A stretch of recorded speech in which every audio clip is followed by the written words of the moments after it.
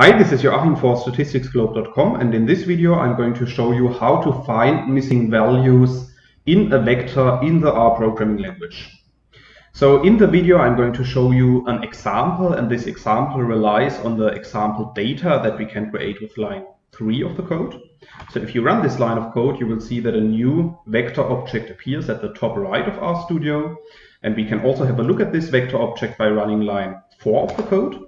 And then you can see that at the bottom in the RStudio console, our vector is returned. And as you can see, our vector is a numeric vector. And this vector also contains some NA values. Now, there are basically two important functions in the R programming language if you want to inspect the missing values of your data. And the first function is the is.na function that I'm showing you here in line 7 of the code. So within the is.na function, we simply need to specify the name of our vector. So in this case, our vector is called expl_vec1. So if you run this line of code, you will see that the RStudio console returns a logical vector containing the values false and true. And these logical values indicate whether an element of your vector is NA or is not NA. So in case a vector element is not NA, the is.na function is returning false, as you can see here in the first 3 positions. But if a vector element is NA, then the is.na function is returning the value true, as you can see here in the middle and at the end of the logical vector. Now, we can use these logical values to identify the positions of the NA values in our vector. And this is done by combining the is.na function with the which function, as you can see here in line 10 of the code. So here we are simply wrapping the which function around the code that we have already used before.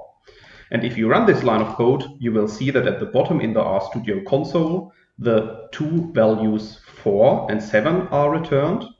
And these values are returned because our NA values are at the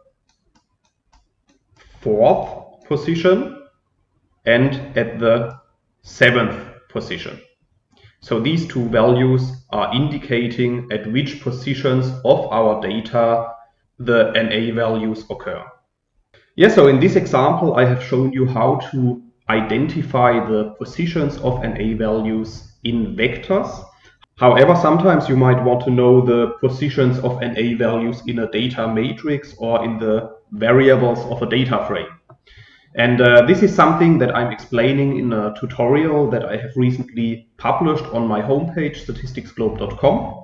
So if you want to learn more on this topic, you could check out this tutorial on my homepage. I will put a link to the tutorial into the description of the video, so you could check it out there. And furthermore, if you have liked the video, I would be very happy if you leave me a comment. And don't forget to subscribe to my YouTube channel in order to get notifications in future when I'm releasing new R programming tutorials to the channel. That's it for this video. Thanks a lot. See you next time. Bye bye.